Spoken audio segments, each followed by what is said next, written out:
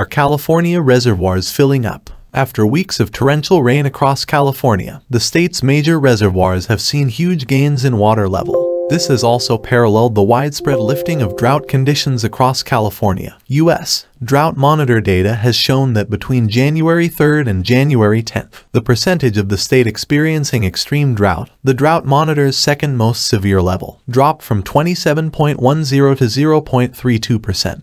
The rain has come as a massive relief to California's water storage systems after an incredibly dry summer in 2022. The lake's water level on December 25, 2022 was 921.11 feet above sea level, while as of January 15, 2023, the water levels are at 973.76 feet. On January 9th, the lake was still only at 942 feet above sea level. The table below shows the changes in the water level of the state's 15 most voluminous lakes since January 9th, with water level measured in feet above average sea level. However, many of the reservoirs across the Golden State are still at lower water levels than average, even for this time of year. Right now, we're at about 80% of what we normally would be on today's date. Donald Bader, the Northern California Area Office Manager for the Bureau of Reclamation, previously told Newsweek, "We were in the 60 seconds before on historic average, so we're trending in the right direction.